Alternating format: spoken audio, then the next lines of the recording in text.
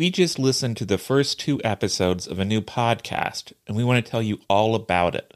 The show is called Nobody Should Believe Me, and it's a groundbreaking investigation into Munchausen by proxy.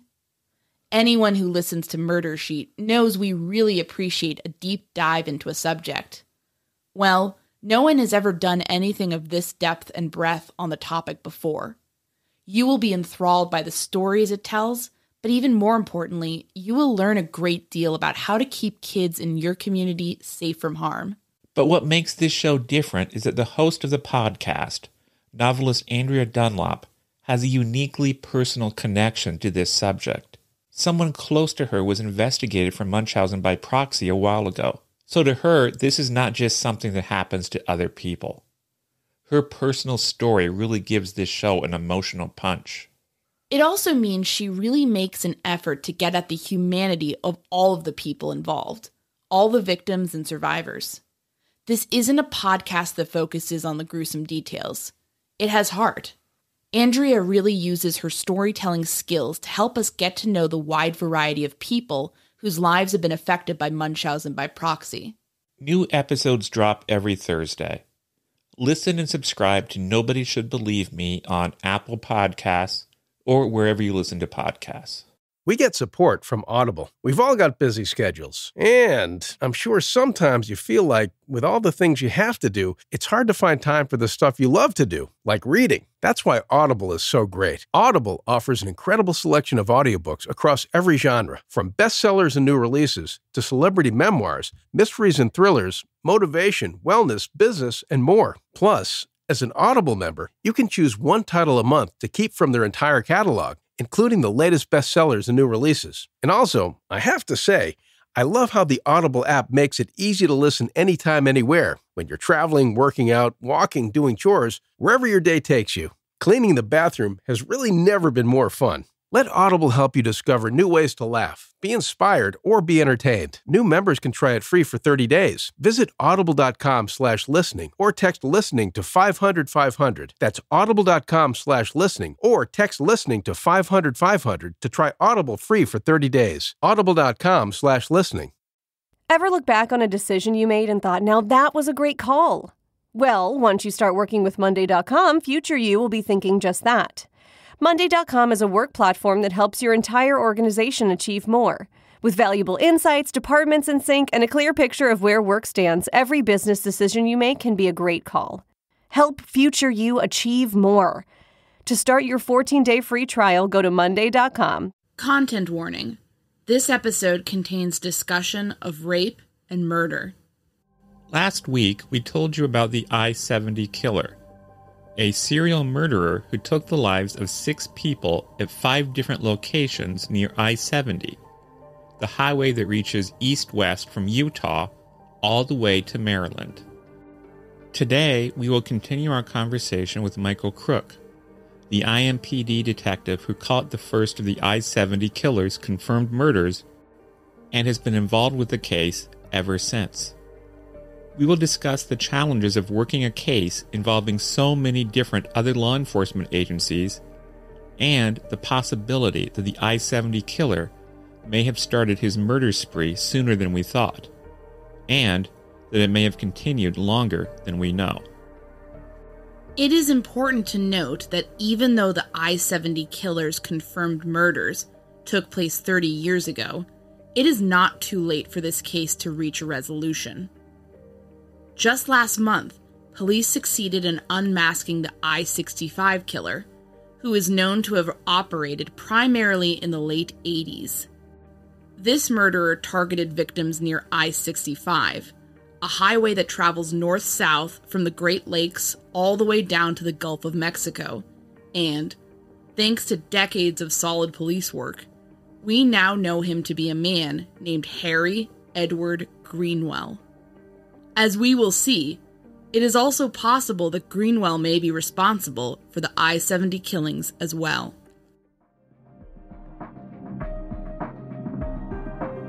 My name is Anya Kane. And I'm Kevin Greenlee. And this is The Murder Sheet, a weekly true crime podcast. Anya and I connected over the Burger Chef murders, a 1978 unsolved case involving the killings of 4 young restaurant employees. Now we're looking to track restaurant homicides. To help us understand the patterns of these crimes, we created a spreadsheet of nearly 1,000 eatery-related killings, the murder sheet. We'll be drawing on that data throughout Season 1 to give you a deep dive into undercovered crimes.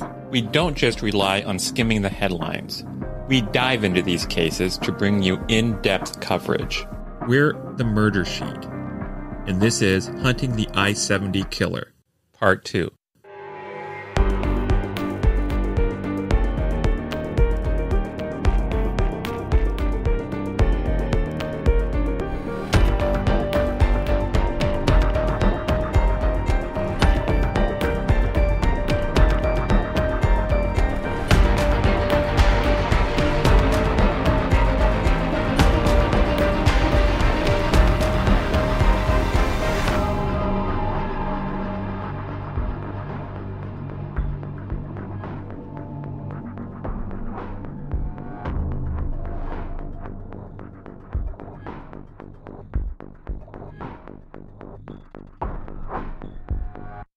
Michael Crooke joined with a team of investigators from multiple law enforcement agencies in different states to try to capture the I-70 killer.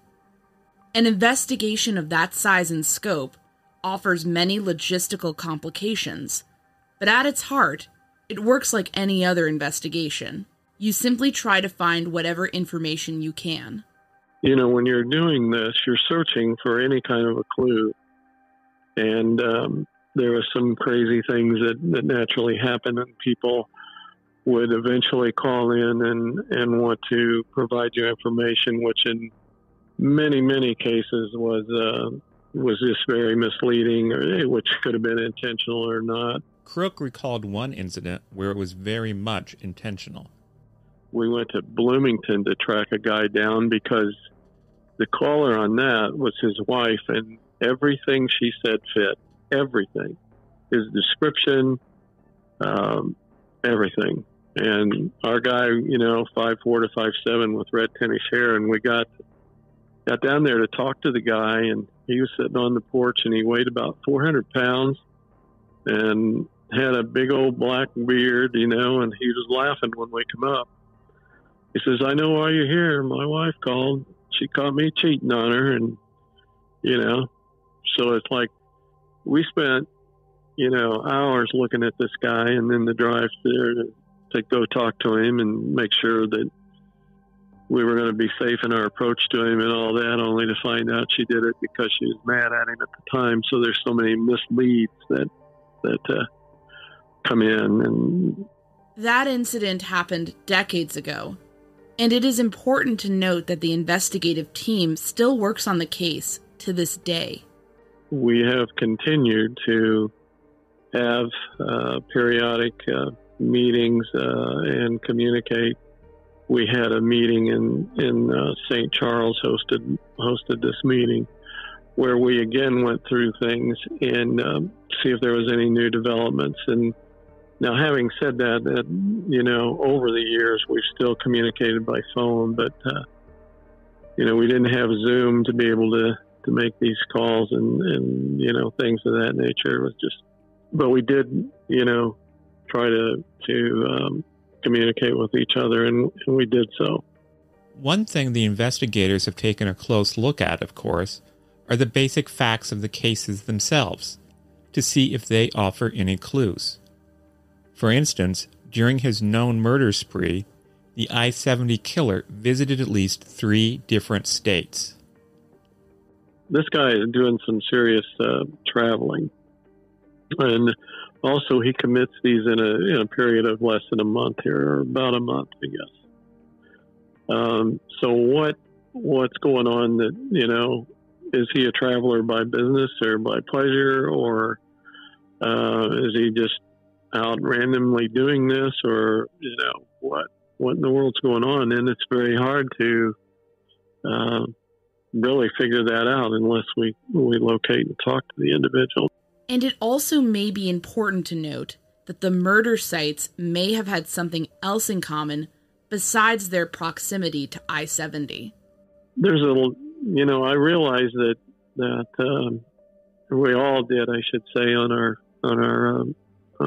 task force, that there's military establishments close to each of our locations, and that aside from that, just being on the interstate, you could have a trucker or traveling salesman. It could be just somebody that maybe got out of the service somewhere and was traveling. And one of the not a good theory, but a theory was the fact that there were people. Fort Harrison is located very close to the first case here, Robin's death. And maybe during that time period, people were being discharged out of Fort Harrison, which, subsequently turned into a park and everything up there now. But could it have been an individual who comes home from military or overseas in the Gulf War or whatever, and learns that his wife or girlfriend has, no longer there for him, whatever the circumstances are, and just declares a war on women? Could that be? And the truth of the matter is, we haven't excluded that. That could be something has, definitely made him angry to kill all these women. Or is there something else, just the thrill of the kill? Throughout the entire process, Crooke also had a constant concern.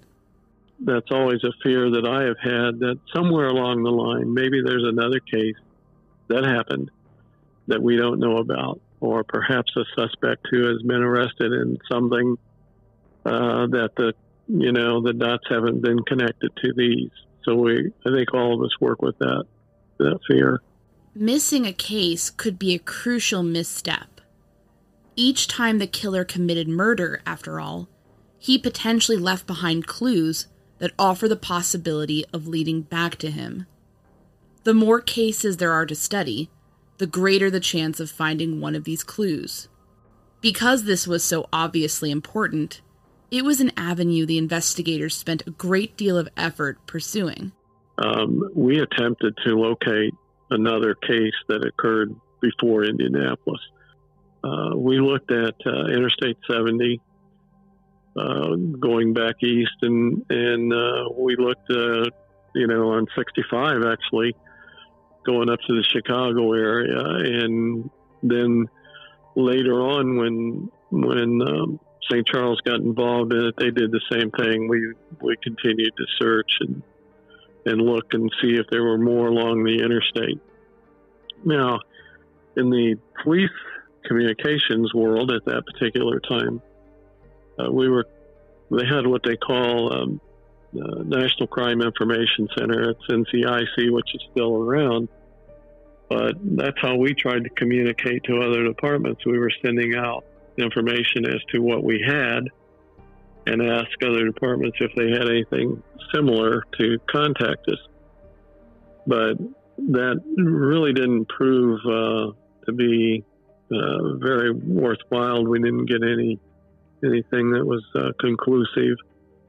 But then again, a lot of times, and especially in a big department, your NCIC operator is not a homicide detective, and so they may look at it and go, well, we don't have anything, and then it doesn't go any further. So we always had the fear that maybe we'd missed something, and, we still could have. Then we also have things that would come up. It's like, an investigator from another city or state will call us, and they were adamant that they had something that was connected, and they wanted to be connected, but we were able to most of the time disprove that. But they did uncover 2 murders and an assault in Texas from 1993 and 1994, which many feel could plausibly be connected to the I-70 killer. The first of these crimes occurred on September 25th, 1993. A 51-year-old woman named Mary Ann Glasscock was shot to death is she worked at a small antique store in Fort Worth. On November 1st, 1993, in Arlington, Texas, a 22-year-old woman named Amy Vess was shot multiple times in the head and neck as she closed Dancer's Closet, a clothing store. Incredibly, she lived long enough to make a 911 call. She was even able to communicate that she had been robbed and shot by a male. But she lost consciousness before she could reveal more information, and she died shortly thereafter. The last of this string of crimes happened on January 15th, 1994. 35-year-old Vicki Webb was working at a gift shop in Houston when a man came in. Vicki described what happened next to the Indianapolis Star. The man and I talked for quite a long period of time, probably around 20 minutes. We talked about merchandise. He was asking about business patterns. I thought maybe he was a retailer too. He didn't really look like one, but you never know. The man kept staring out the window, and then he made a request. Could he see a particular item from behind the counter? Vicki turned to get it for him, and that is when he shot her. I thought, oh my God, I have a 13-year-old daughter. Please, I just can't die now. She did not move, hoping that if she played dead, she could survive. The man took some money from the register and then left. But then he came back. He pulled Vicki to a spot behind the counter and then placed his gun to her forehead. Vicki heard a clicking sound, and then the man laughed. He left, and this time he did not return. Help arrived about 15 minutes later, in time to save Vicki's life. She later told investigators that the man who nearly killed her resembled the sketch of the I-70 killer. These attacks certainly seemed to fit his pattern. We asked Crooke what he thought about these cases.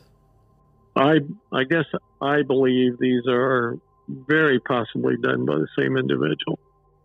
However, I want to be careful how I say that, but Texas doesn't necessarily think that they're connected, and they have a different weapon. So I have personally visited all of the crime scenes, every single one of them, and I feel very strongly that these were probably done by the same guy, and that's just my feeling, and based on what I've seen and looked at and so forth. But there are also other cases which might be linked to the I-70 murders, including one that has been in the news recently. As we mentioned briefly at the top of the show, in the late 80s and early 90s, an individual then known as the I-65 killer committed a string of murders along I-65, a highway that runs north-south. This individual, now known to be the late Harry Edward Greenwell, raped and murdered 3 hotel clerks and assaulted a 4th. The I-70 killer, of course, did not rape his victims, but he also traveled a major highway, killing people. Could there be a connection? Crooke finds a detail in the I-65 timeline interesting. This Greenwell committed sexual assault in January of 1990 there in Columbus, Indiana. The clerk was able to get away from him in that one. And then ours started in 92. So we had ours, and then the next thing they have him being arrested again in October of 98. So we've got 92, 93, and even, on after that we can't really account for this guy. However, we do know that it was that the motive of killing was different, and weapons was different than our originals. Ours it was a .22 caliber, weapon with 8 lands and grooves with a right-hand twist, and that's what we've been looking for. But it certainly doesn't eliminate the fact that he could have gotten rid of that weapon. Crooke keeps returning to the timeline. So Greenwell, 1990, and then our start in 92, and then if ours would be connected, then the next ones that we're looking at is the latter part then of 93, September, November, and January 93 and January 94 in Texas. Okay, so what happens then between May 7th of 92 and September of 93? If it is the same guy. And, all right, so what are our possibilities here? Well, there's a lot of possibilities, and this hampers us, but you have, what is it, about 8 or 9 months, maybe? I don't know. What are we talking here? But even if we just say 6 months, what happened to this guy? Why does he go on this hot streak, and then all of a sudden, why does he stop? Again, when we rely on our federal friends to help us with the analogies here, these particular individuals can go on a spree like this and kill, and then they get it out of their system and they're okay for a while. Or perhaps in our case, I'm wondering if maybe the guy got picked up on another charge somewhere, and maybe it was a gun charge even, and they took his gun. Again, when you look at, and I've driven this I-70, on this case and gone back and forth a number of times, and when you get out in the West there's sometimes, and if you're especially off of 70, and you have little smaller towns and little marshal's office and sheriff's office, and certainly I wonder if someone may have arrested this guy in a gun charge and kept the gun, and maybe it's in their property room somewhere, or a desk drawer even, that they didn't give it back or melted it down. Who knows? But he acquires another gun somehow. And the same caliber, I can tell you, was used in the Texas cases, but it's different markings. So, but what happened to it? Did he get, if he's military, did he get deployed for a while or active duty somewhere, or was he, incarcerated for a gun charge or other thing? Maybe he attempted to rob a place, or with the intent of taking him back room, but got caught. So there's a lot of unknowns there as to why it stops, and then why does it start again, and then why does it stop after, if he is connected to the 93 case and the 94 case, what happens after that period of time? This Greenwell is interesting, but he's also, we can't put him in and we can't exclude him really 100%. I don't have the answer to that. For Greenwell, I have a question about him in particular, and just, I guess, in your experience, would it be common or possible for an offender like that to, it seems like he was sexually assaulting his victims. Would it be likely that he would not sexually assault some of these other women who he obviously had power over in those moments? Is that something that people switch back and forth? Yes, I can answer that for you. And this is how it was put to our group early on. They warned us to watch out, because this guy might get bored with what he's doing, and he may change his style. And one of the things we specifically talked about was the fact that in these are relatively come in, quick kill, exit, right? As he's done this, he can get bored with just killing these women and now decide to take on a different thing, which would be the sexual assault. So absolutely can change. And you hate to think of it. How's a guy going to get? I mean, for us, it's hard to put yourself in this way of thinking. But I'm tired of killing. Now I'm going to start having sex with these women, and then kill them.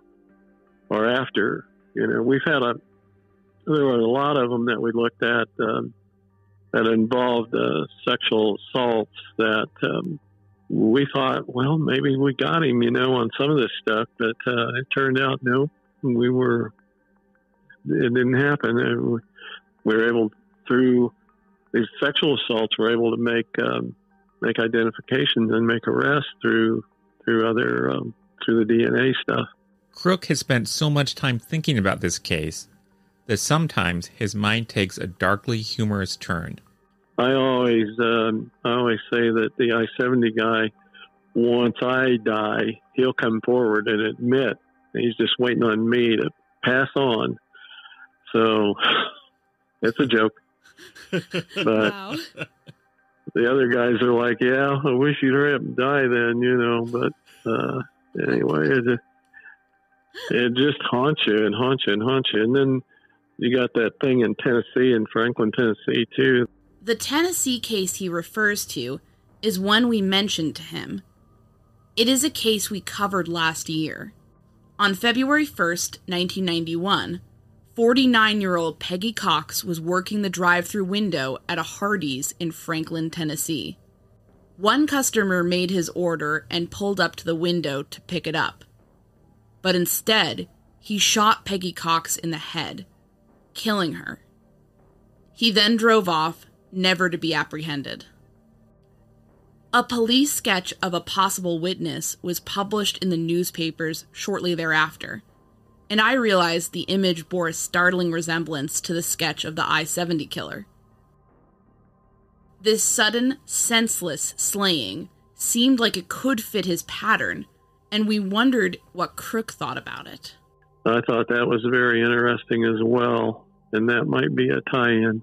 There is another case that is often mentioned as being possibly related to the I-70 killer, and that is the 2001 murder in Terre Haute, Indiana, of liquor store employee Billy Brossman. Much of this crime has been captured on video, and it reveals a gunman who strongly resembles the sketch of the I-70 killer. This man entered the liquor store, pulled a gun on Brossman, made him go to the back of the store, and then shot him in the head, murdering him. We are definitely looking at that one as a possible connection to ours as well. In that case, there's some pretty good surveillance footage. Yes. Yep. And we've shared that, and that's why we think, it could be. It very well could be. And then, but here again, okay, when we were talking about this one, it's like, well, why didn't Terre Haute pick up on this, And the reason is that we were looking for female victims, and that's why we had assumed that if Terre Haute, they knew about our I-70, they had one of their detectives on it, obviously. So they just didn't see or even think that they could be connected. But here again, if you go back to our original profile information, it could very well be. I was wondering, what gives you hope going forward? It sounds like there's a lot of dedicated officers who continue to be looking into this case, and I guess just if you could speak to that, what kind of keeps you going in terms of hoping that this will be closed out? Well, there's a couple of things. Number one is that I don't like to, have any unsolved cases. There's a lot of them. I say a lot. I didn't have very many, and I'm thankful of that. In most cases, I had a pretty, a good idea who committed it, and maybe, in some of them, the prosecutor didn't feel comfortable with filing them. So you're kind of stuck there. But with this particular one, there's two things that drive me on this. Number one is that the family.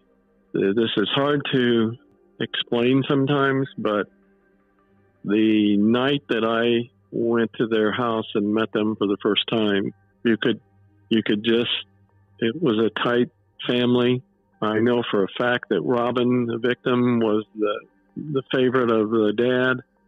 Mom and dad both died. I think her father died shortly after. I mean, this whole thing just killed him.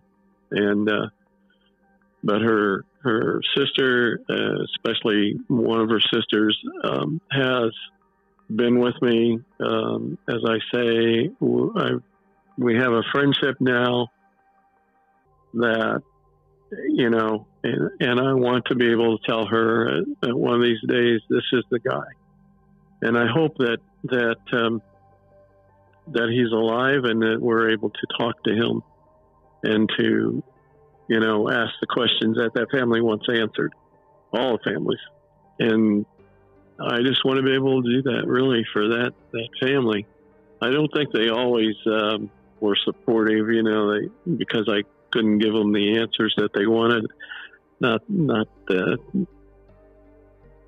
Maybe they just didn't like me or what I was telling them at that particular time. But as the time has gone on and I've, you know, grown more familiar with them and vice versa, and I've demonstrated to them how hard we are all trying, that, you know, that makes a difference. And I just want to be able to tell them, hey, this is who did it, and I'm positive.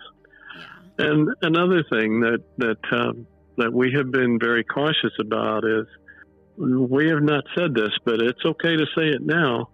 The guy is a coward.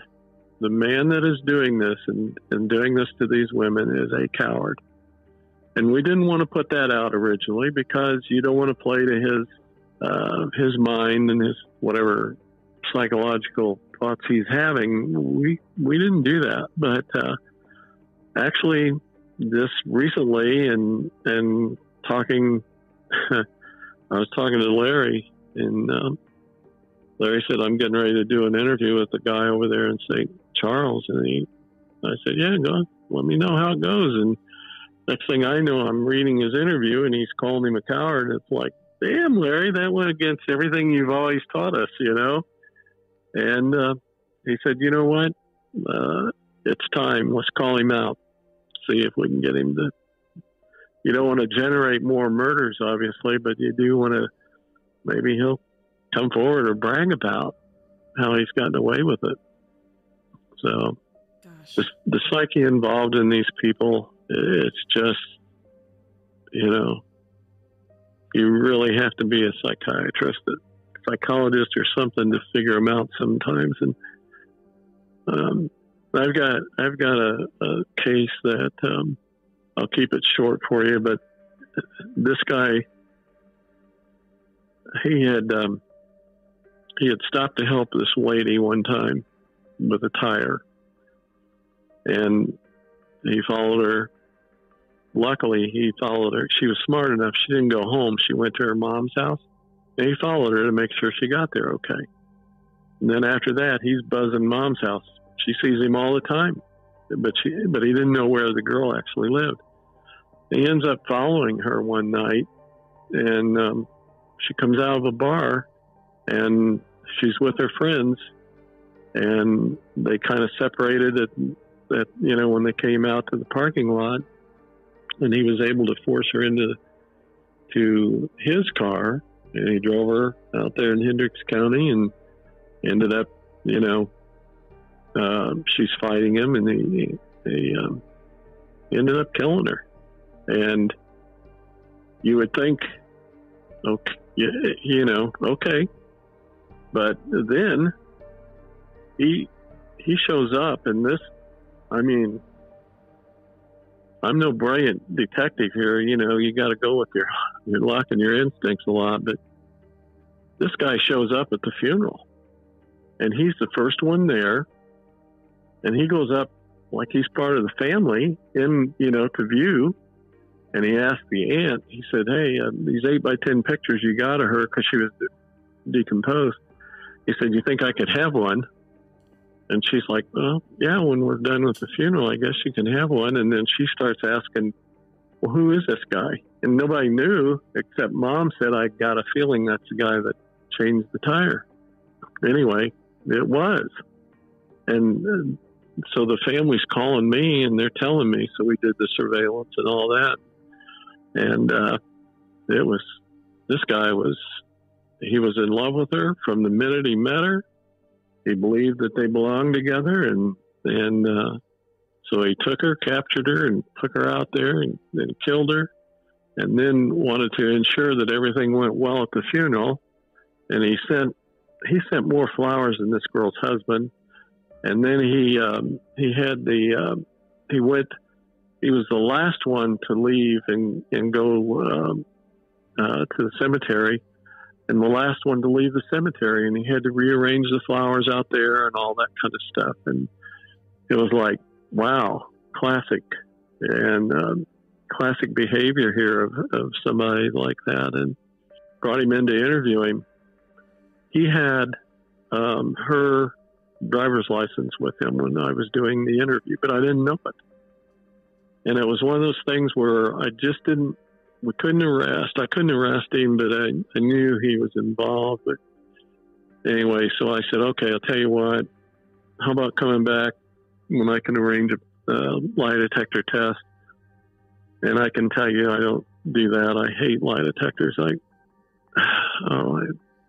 I think I've only had used the polygraph people 7 times in my career, but that's a whole different area to talk about. But anyway, the guy said he'd come back and talk to me and do the lie detector test. And then that night he shot himself out in a field with a buddy and had made the comment that, he had killed her and tell my family I love her. And then he shot himself. And it's like, so anyway, I was able, to clear that. But again, what goes through these people's minds, and if he hadn't showed up at the funeral home and done all that, it may not have been solved as quickly as it was.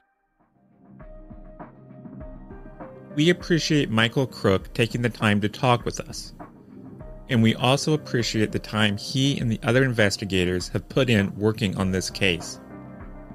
It has now been 30 years since the lives of Robin Fuldauer, Patricia Majors, Patricia Smith, Michael McCown, Nancy Kitzmiller, and Sarah Blessing were taken.